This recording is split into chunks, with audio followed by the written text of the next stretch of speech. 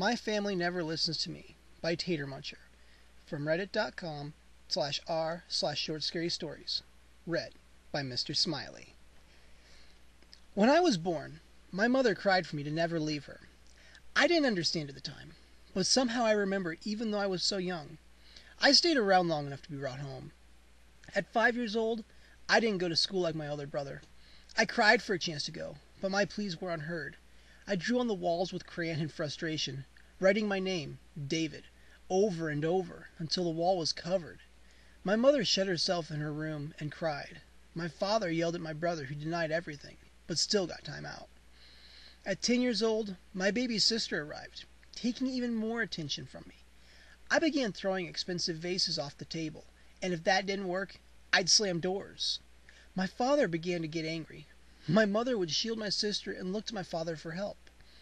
At 15 years old, I entered the room only to hear my parents talking about moving. I was a little furious. I didn't want to leave. I began to scream. Everything flew past me and at my parents. DVDs, books, and pictures on the wall. They screamed and ducked into their room with my sister. I wandered aimlessly around the house, not sleeping. The sun rose, and soon my parents did too, but they had a duffel bag on their shoulders. My sister was in my dad's arms. I followed them to the door, ready to leave with them. I couldn't. I was trapped here, alone, forever.